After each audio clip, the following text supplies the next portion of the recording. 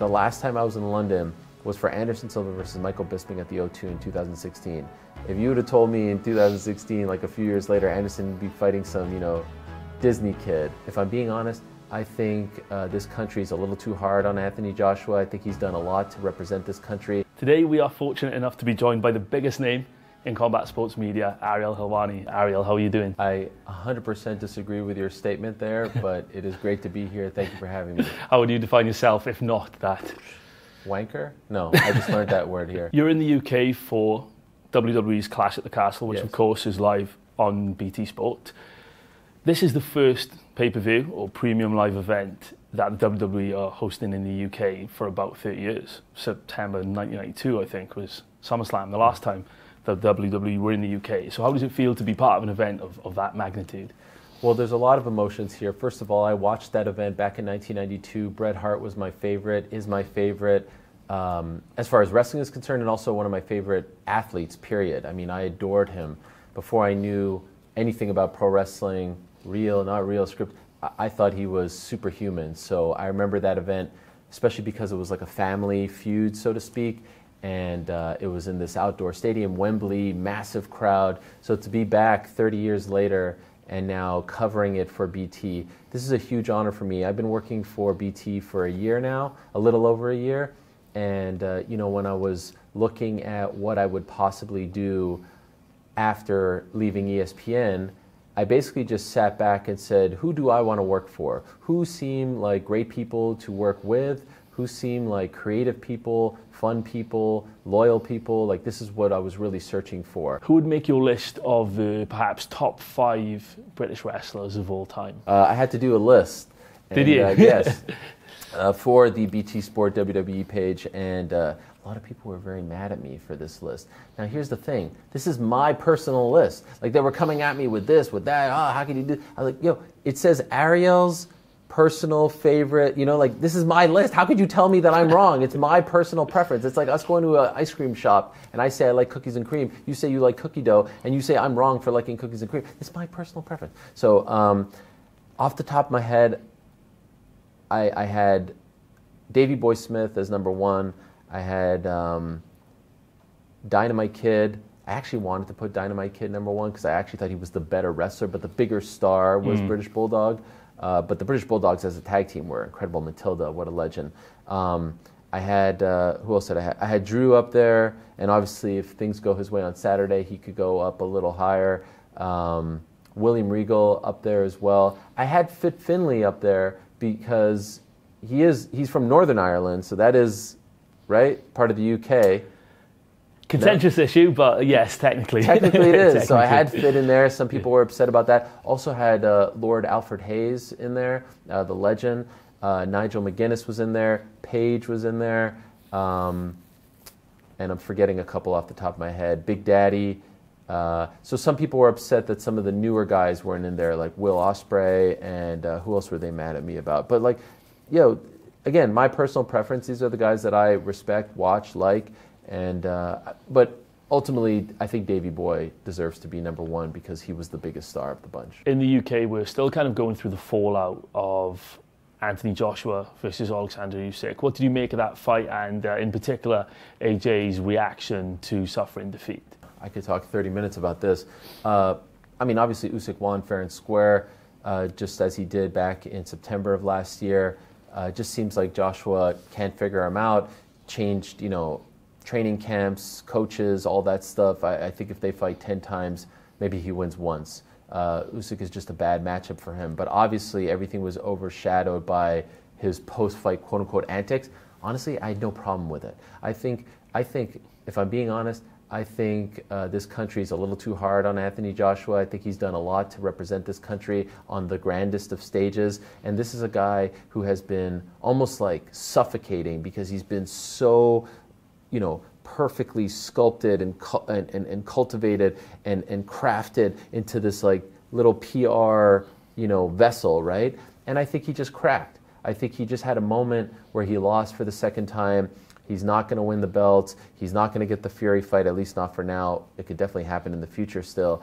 And I think he just had a moment where he just cracked. And by the way, in that moment, Sure, you want to play like the semantic game and say, oh, he took away Usyk's shine. Oh, he should have let him speak for. Fine, fair. But number one, none of us have been in his shoes. No one knows the pressure that this guy deals with. I don't care how much money he makes. There's an immense amount of pressure on his shoulders in particular, more so than any boxer in this region, including Tyson Fury, if you ask me. He is more scrutinized, in my opinion, than Tyson Fury. And so he had this moment where he just kind of like let it all out, and I thought it humanized him. And by the way, in that moment, what did he do 90% of the time? He put over Usyk. He was talking about him, how great he was, to respect him and all this stuff. So I say, everyone chill out. I think most fighters could probably relate to him in that moment and understand where he was coming from. He had a moment where he was just a human being who cracked, who was letting his emotions out, who just kind of like, I almost felt like he was just like exhaling for the first time in 10 years. And so it didn't bother me, and I would tell everyone who was bothered by that to lighten up.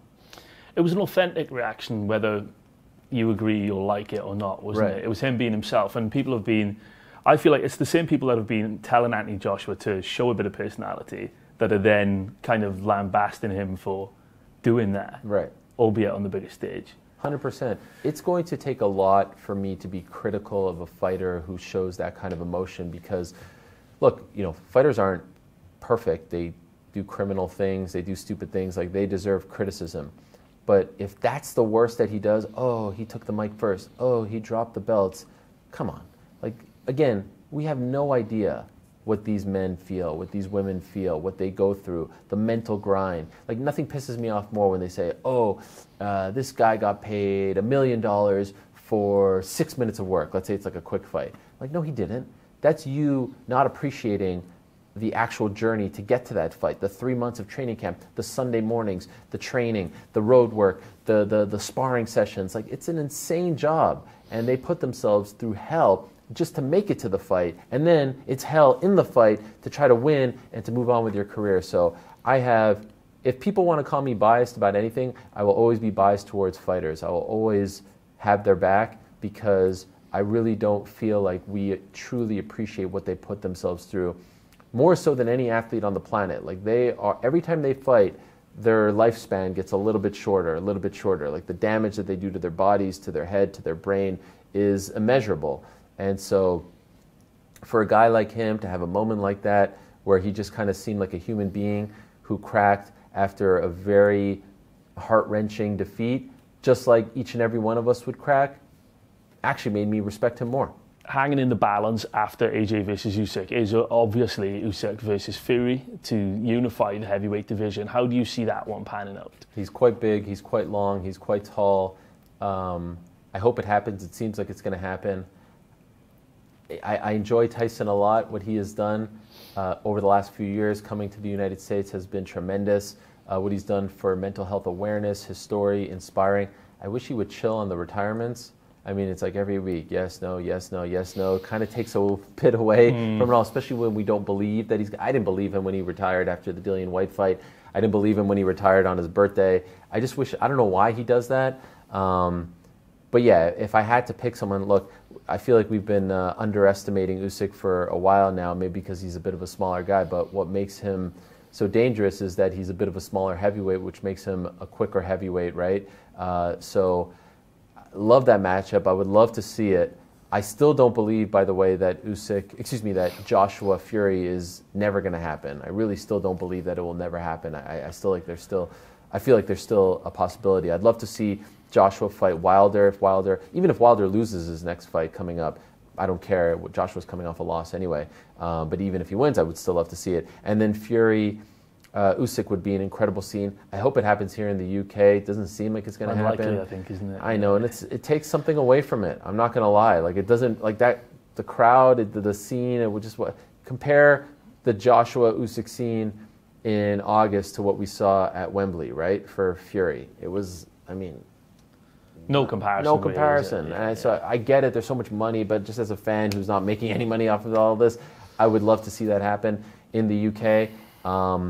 But unfortunately, it doesn't seem like it's going to happen. If I had to pick someone, I'd probably pick Fury via decision. one British fighter who was successful recently in bringing home the gold was, of course, Leon Edwards, who became only the second UFC fighter from Britain after Michael Bisping to win a title in the UFC. I mean, that knockout against Usman was just next level, wasn't it? One of the greatest moments in the history of MMA, one of the greatest sporting moments that I've ever witnessed. What a story, what a guy.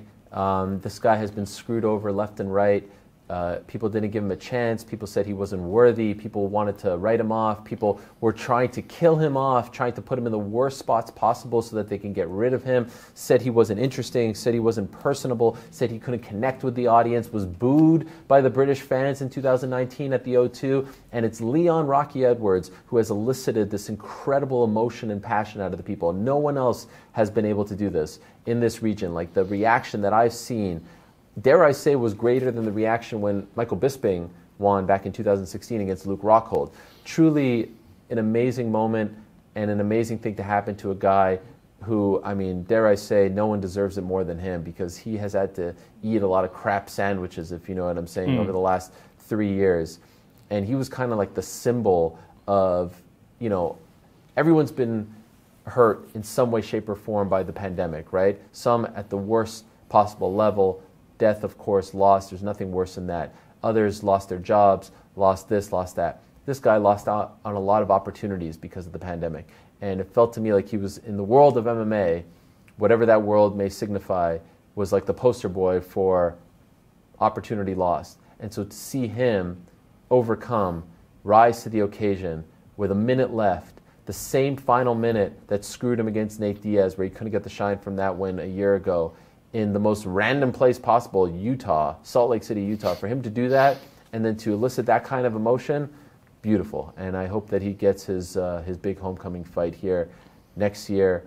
And I hope this time the UK fans cheer for him, because he deserves it. How likely is the prospect, in your opinion, of Usman versus Edwards 3 taking place in the UK, and most likely at Wembley Stadium? Or is it more likely that his next task is Jorge Masvidal?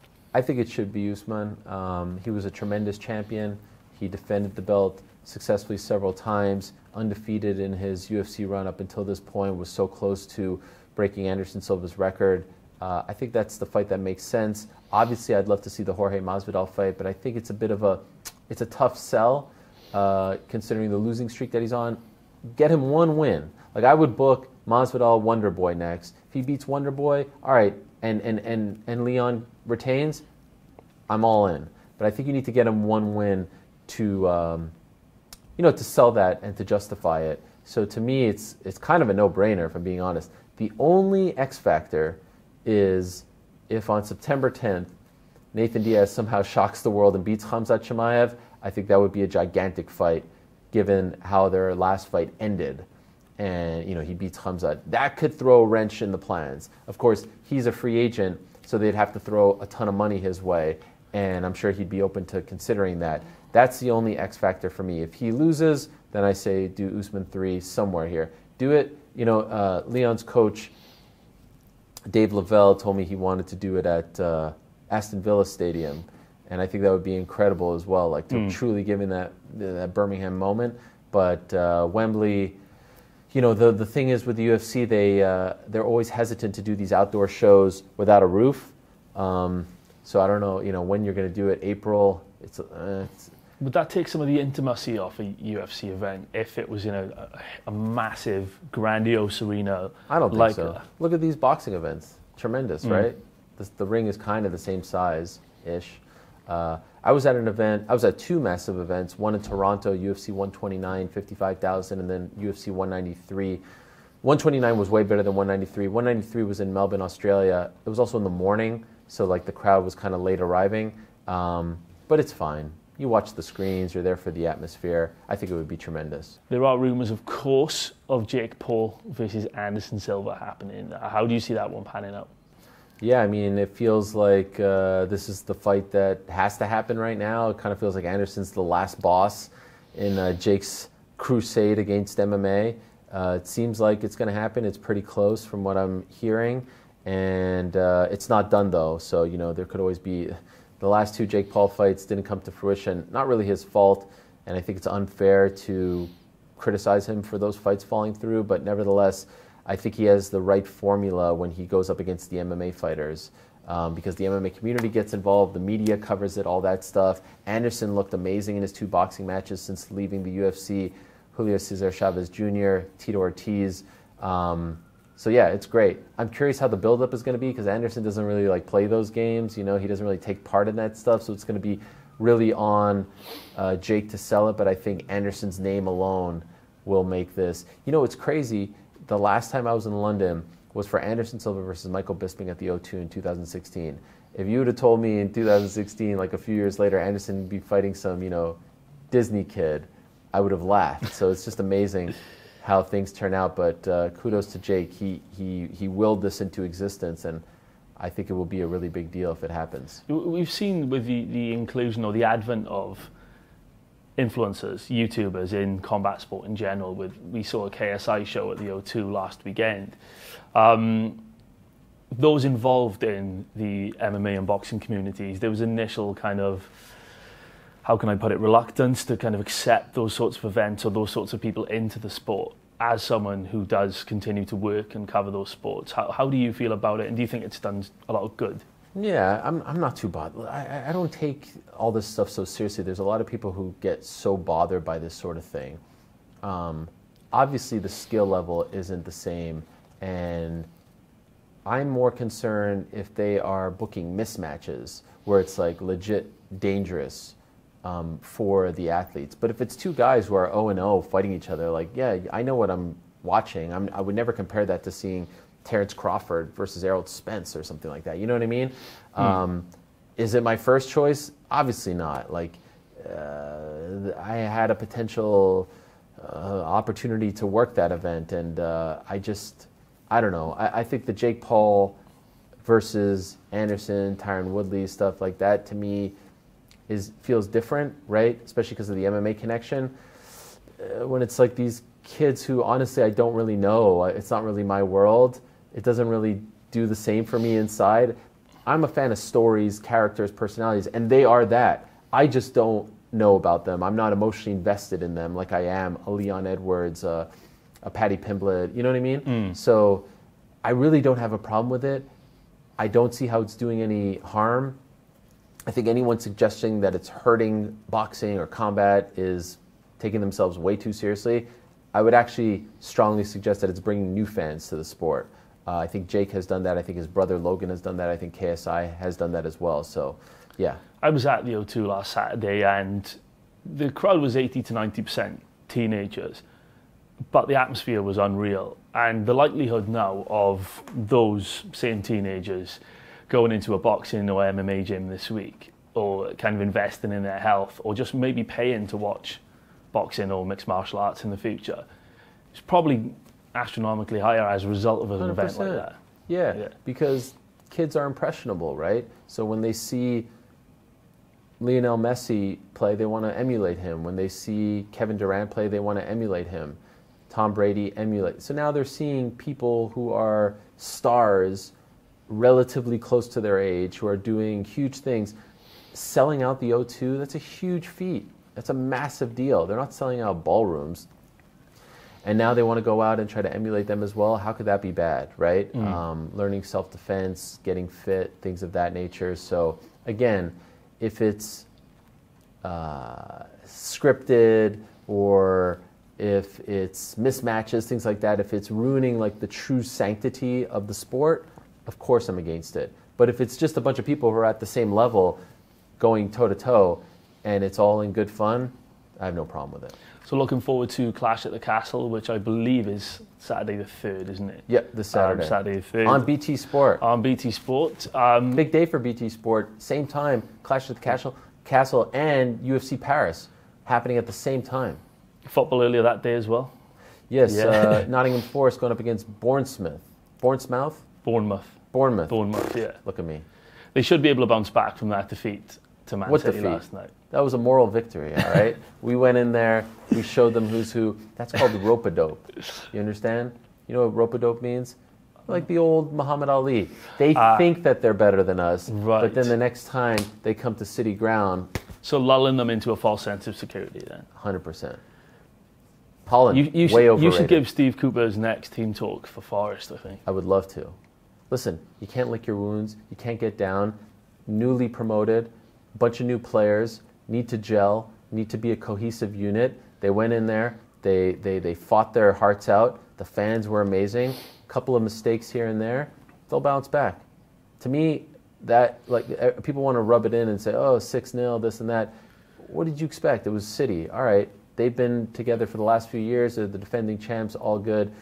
We're the new kids on the block. And yes, I said we. That's okay. I really feel like when Man City goes back there and they play at Nottingham Forest, it's going to be a different result. Ariel, it's been an absolute pleasure chatting to you, and I hope you enjoy my home nation of Wales as much as Can't wait. It's going to be great. Drew McIntyre against Roman Reigns. What a scene it's going to be. And perhaps there'll be shades of Davey Boy, Bret Hart back in '92. So thank you for having me. Fingers I appreciate crossed. it. Fingers crossed. Cheers, Ariel. Thanks very much, man. Appreciate it. Cheers.